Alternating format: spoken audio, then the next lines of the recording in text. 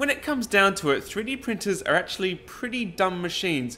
All they know how to do is follow the commands that you send to it when you slice your 3D file in your slicing program. This creates what's called Gcode, a very widely used numerically controlled or NC programming language, which has a set of waypoints and commands that tells the 3D printer exactly what to do. When you send files to your 3D printer, you might have noticed that at the start and finish of the print, it does various things, like it might home itself, or it might extrude a bit of plastic to prime the nozzle, or it might even present the part by moving the bed forwards at the end of the print. These are called Start and End Gcode Scripts, and today's 3D Printing 101 is going to be all about how you can create your own and modify them to get the best prints possible. Let's get started.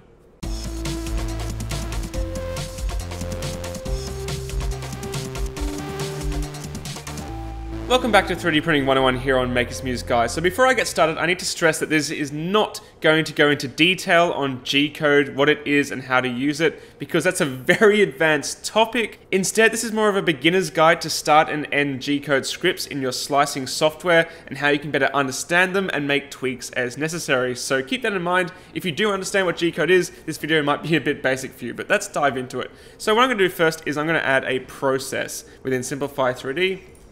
And I'm just going to grab a random one, for example, my Wanhao Duplicator i3 process here, like that. So this is a menu you'll be very familiar with within Simplify 3D on how to tweak your settings in your print, but I'm going to show you a menu that you probably haven't even visited before. If you go along here towards the right, we have scripts. And scripts are very important because this is where we can alter our start and end Gcode scripts. So what happens is when we slice our file, Simplify 3D will insert this starting script here, and then at the end of the Gcode, after the print's complete, it will insert an ending script. Now there is a few other scripts you can use, such as layer change, where it will fire off a script every layer, retraction, as well as tool change if you're running multiple print heads, but we're not going to go into those in this video because they're a little bit more advanced. So let's have a look at the starting script for the Wanhao Duplicator i3.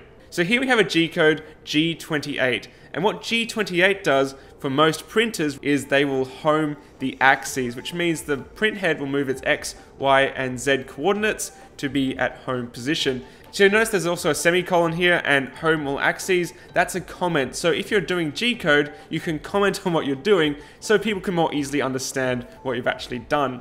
So I'm going to show you here what that actually will look like.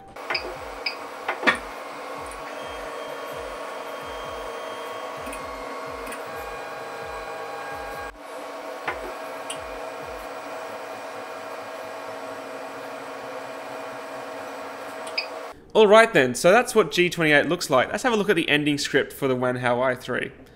So what it's going to do is G28, but here instead of homing everything, it's only homing X0. You can see G28 X0, it's only going to home the X-axis. And this is good at the end of your print because you don't want the print head to be just stopped right at the last layer of your print, because then you'll ooze a little bit. It might stick to the part as the nozzle cools down. And yeah, you generally want to move the nozzle out of the way when the print finishes. And then M104S0, it's turning off our extruder, which is important. We don't want our extruder staying hot after the print's complete.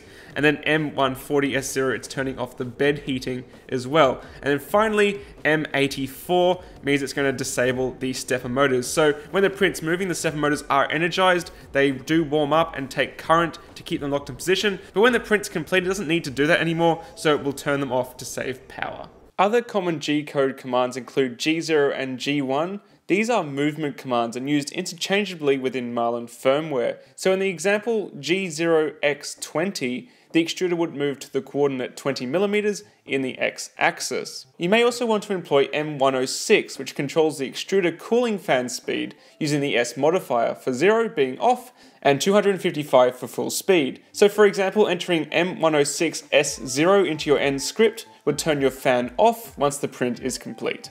And just in the off chance that this sort of stuff really interests you, I highly recommend checking out this humongous list on the RepRap wiki. So this is a Gcode list for almost every firmware version out there, keeping in mind that not all codes work for every printer firmware, but it will say which works for which. So here we got the movements, so obviously the movements work for every firmware listed here. But then, for example, M600, which is a filament change pause here, which I have been starting to use on the Prusa i3 Mark II, you can see that it only works for some firmwares. So Even though this stuff's very interesting and it is very much opening a can of worms if you decide to dive into it, I'm not going to go into it any more further in this video. But if you do want to learn more about different G-codes you can try on your printer, hit this list up. I'll leave a link in the video description.